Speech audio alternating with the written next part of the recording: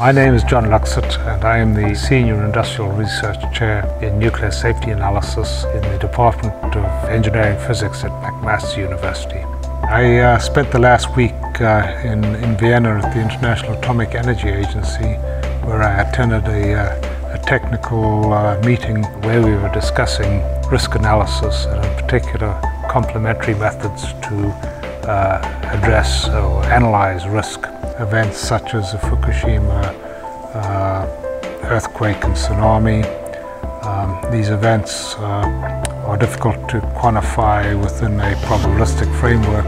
Some people say, well, it's so infrequent that it's an incredible event, but we keep finding these incredible events occur even though we said they wouldn't occur. I'm developing a method called threat risk assessment, which is a non-probabilistic based method in which I don't care what the frequency is.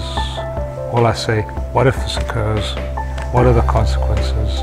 If they are bad consequences, how do we try and get the plant back to a stable state? What makes a good research project for a student depends at what level. At the undergraduate, obviously, it's something that has to be a project they can handle in the space of about 3 to 4 months. So you have to be a little careful to make it not too open-ended. But more importantly is you've got to provide them with an opportunity to extend their knowledge.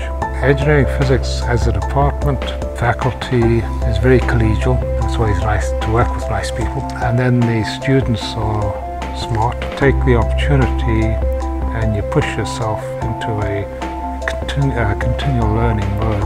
What you'll find is that you become more and more valuable to the organization that you're working for.